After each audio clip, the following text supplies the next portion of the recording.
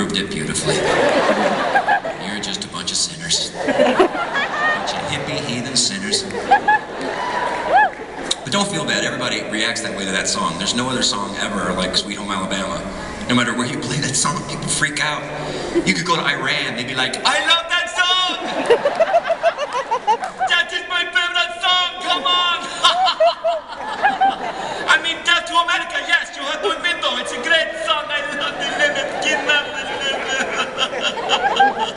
Sweet Home Alabama, that's what it is. That is my joke with Hamachech. Sweet Home Alabama, yeah. Bunch of sinners.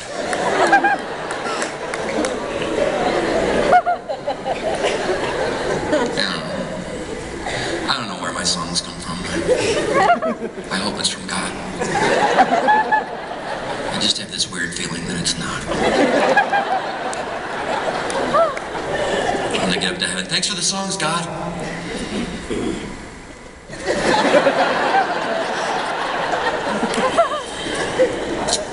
I don't know, sometimes it's gotta be from God, you know. I was surfing earlier this summer looking on the internet looking for a summer camp vacation Bible school thing for my kids.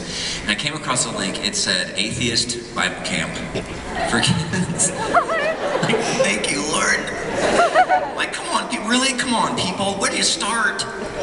Atheist Bible Camp for, or Atheist Camp for kids? Do they have campfire songs at the Atheist Summer Camp? No one loves the little children, all the children of the world. No one hears you when you cry, no one hears your lullaby. No one loves the little children of the world. Reason why we exist, but there's no reason why. Reason why we exist, but there's no reason why. Row, row, row your boat gently down the reef.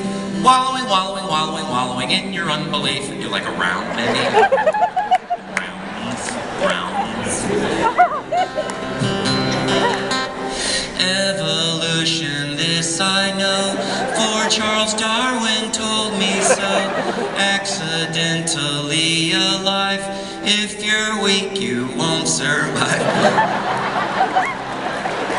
No resurrection, no immaculate conception, just natural selection. Charles Darwin told me so. Big Bang, yeah! I am an Atheist, and I have N-O-T-H-I-N-G to give me hope and certainty, and when I die, I will be K-L-O-N-E. Hey!